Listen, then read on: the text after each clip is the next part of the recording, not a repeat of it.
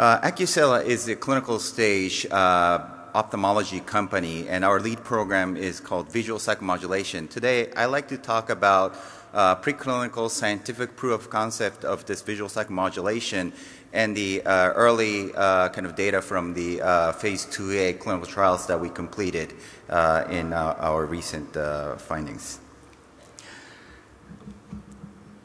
So we're a publicly traded company in Japan, so we have this forward-looking statement. What I tell you today may be significantly different in the future.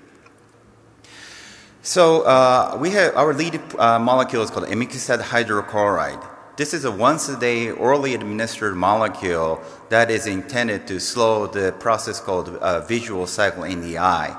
And we think that by reducing this visual cycle, we have a multiple benefit that I'll talk about in a moment.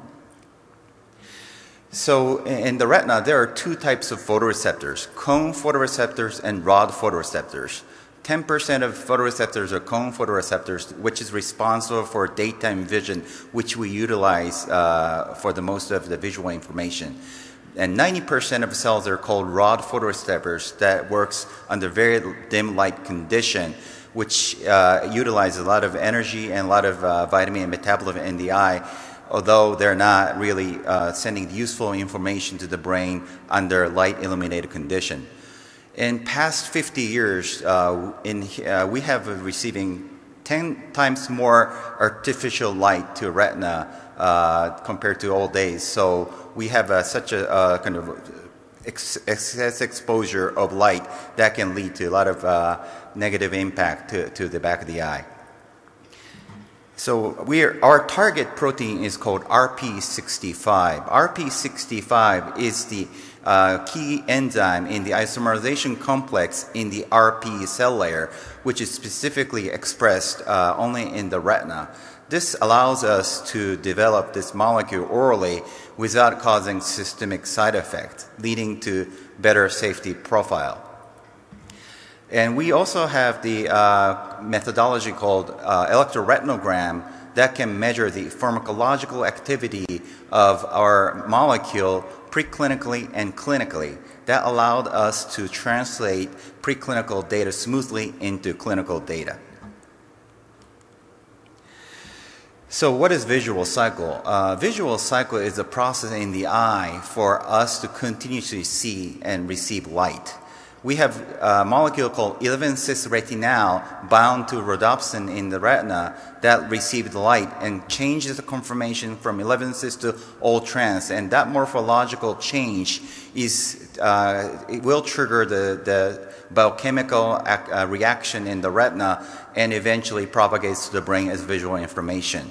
For us to continuously see, we have to recycle that all trans retinal back into 11-cis in the process called visual cycle, utilizing RP65 as a key component. But with prolonged light exposure and with the decrease in the ability to clear the toxic byproduct, over a long period of time, we do see accumulation of vitamin-related toxin in the retina, mainly called A2E and other related products. So our hope is by reducing visual cycle, we're hoping to reduce this accumulation of toxic byproduct.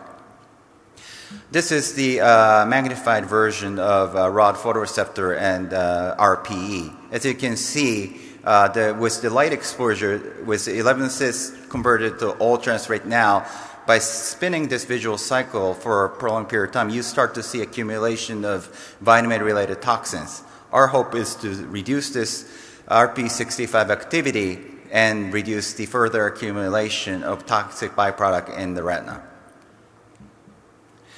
This is the one proof of concept data we got from ABCR knockout mice. ABCR knockout mice is the model of juvenile form of macular degeneration or Stargardt disease, which you see massive accumulation of toxic vitamin-related toxic byproduct in the retina. And we were able to demonstrate dose-dependent reduction in the accumulation of toxic byproduct in 3 months. This is another interesting result that we got from retinopathy or prematurity model, which involves neovascularization in the retina, which can be a representative model for like central retinal vein occlusion or diabetic retinopathy. And in this model, we were able to demonstrate the dose-dependent reduction in the formation of neovascularization. We believe that the reason why we see this phenomenon is by reducing the metabolic demand in the retina.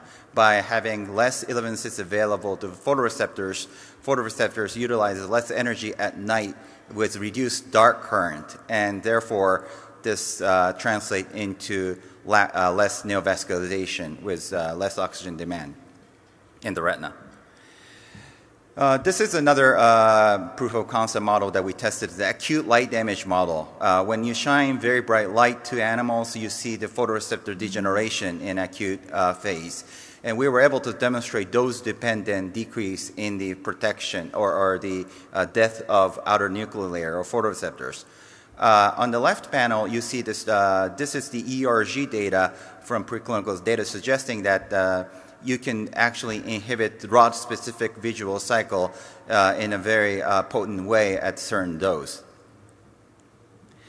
And this is the first clinical data that we have from phase 2A data. And as you can see, we tested 2 milligrams, starting from 2 milligrams up to 10 milligrams, and we were able to demonstrate at 10 milligrams almost complete inhibition of rod visual cycle, meaning that we're reducing this formation of 11 cysts in the rod photoreceptors. And this is one of the most important data that I like to share today. Is we had learned from early presenters that clinical trials for dry form macular degeneration, we utilize the growth rate of geographic atrophy measured by fundus autofluorescence. And in this pooled analysis of treated versus placebo, although it was only 90 days trial, we were able to see the trend in the decrease in the progression rate of almost 20%. So this data tells us that although it was only 90 days trial with only 58 patients total, we were able to see early hint of efficacy at this early stage. And also, this is a pooled data from 2.5 and 5 and 10 milligram telling us that even at lower doses, our molecule may have potential efficacy. With that data, we're currently in a phase 2B trial in the United States, 50 sites in the United States and 10 sites in Europe, running 508 patients, 2-year study. And our data is expected to come out mid-next year. And our primary endpoint is the rate of progression of geographic atrophy. And the secondary endpoint we use is the development of wet AMD as well. So we're very excited to see this result next year. We have a very strong management team with a lot of experience in ophthalmology drug development. Some of you may know these people. So in summary, we have a very exciting orally available molecule for huge unmet medical needs that is fast-tracked, and we're in the late stage of development. So please stay tuned for the data that we send out mid-next year. Thank you very much.